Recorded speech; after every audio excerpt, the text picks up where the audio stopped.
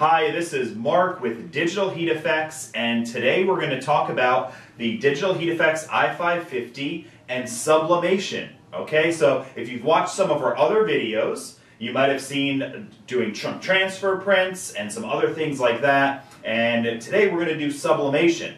So let me tell you how it works. It's really simple.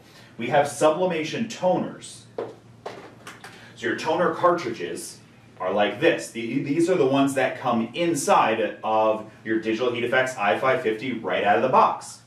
In addition to that, you can purchase a sublimation kit. This is another toner set that's designed for doing sublimation. It's really great because it takes about 1 minute to swap toners. You just open it up, pop your new toners in, take the original toners out, put them aside, close it up, and turn the machine back on. It's converted into a sublimation printer at that point in time. I love that. I love how easy that is.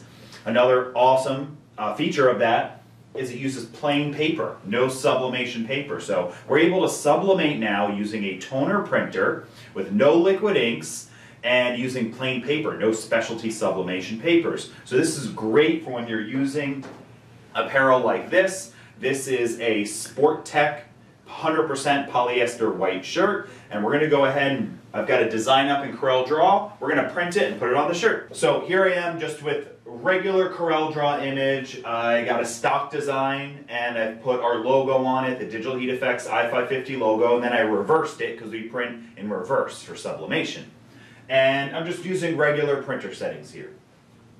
So as this prints, it's a very fast process. You can see it's happening already. It's a fast print too. If we need to do 5 or 10, we can do a bunch of these really fast. So it's really cool to be able to print sublimation at such a high speed. Normally, what happens with sublimation is you're using a liquid ink system, which is a print head moving back and forth, and a page like this could take you a couple minutes to do when this took seconds. So this image now is ready to go on our apparel.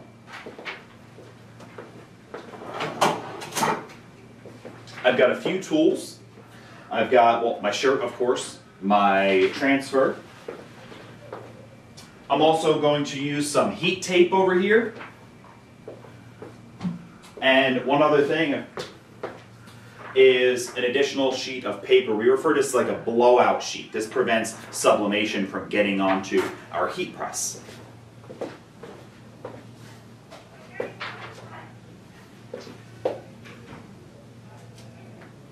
Another tool, I've got a Teflon sheet on the bottom. You can also use a Teflon wrap, whatever it would be. The goal of all of this is I'm protecting sublimation from going everywhere but the one place I want it, on the shirt.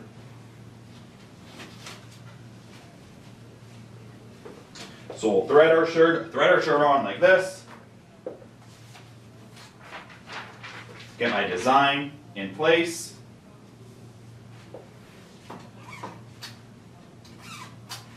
Couple pieces of tape to prevent it from moving.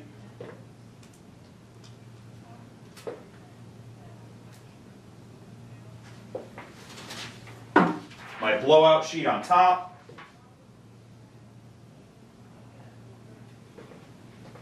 My pressure set nice and low. I've got it at 380 degrees, by the way, for those curious. We're going to do it for a minute.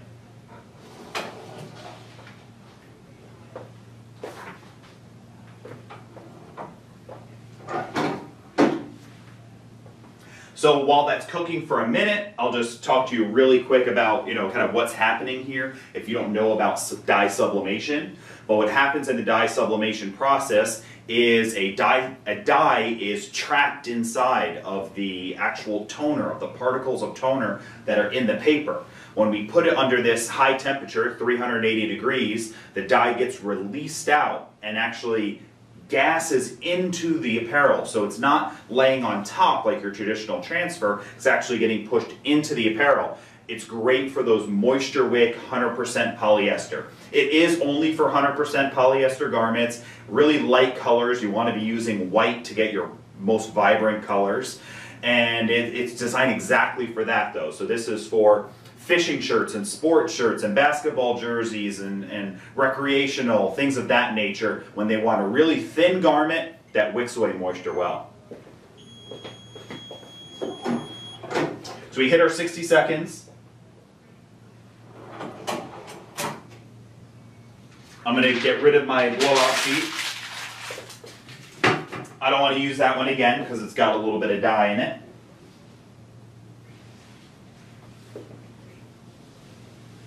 And I'm going to let this cool off. It actually cools off pretty fast, in less than a minute, especially if you put it down on a cold table like this metal table here.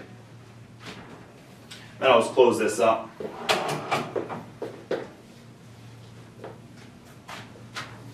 I'm waiting for it to get to room temperature. I could already feel that it is. As soon as it touched that table, it pretty much sucked all the heat out. And I'll go ahead and pull the transfer off.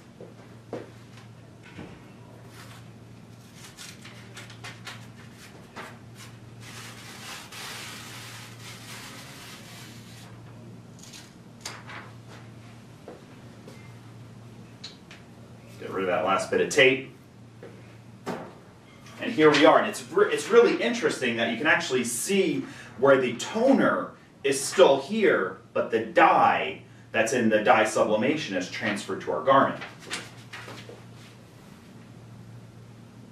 So here we are, we've produced a dye sublimated shirt. It's 100% polyester. We're using a Sport Tech. I can tell you the shirt right now because many folks are curious about what we're using. I'm using a Sport Tech. It's an ST352. That's from Sanmar. And here we go. So vibrant colors. You can do tons of colors. Print directly from your graphic software. I've done PDFs. If I just had a PDF image of art that was provided to me, just click print right from my PDF viewer. I've had PNGs and JPEGs and other high-res images that I've printed directly from wherever driver Windows is pulling, right on plain paper, bring it over to our heat press, and put it right onto a 100% polyester garment. And here we go. And we'll come up and show you some close-up shots too. Thanks for watching, and check out our other videos at DigitalHeatFX.com. And if you want to talk to somebody about the sublimation upgrade to your DigitalHeatFX i550 or any of the other options on the i550, please give us a call or live chat online with one of our pros. Thank you.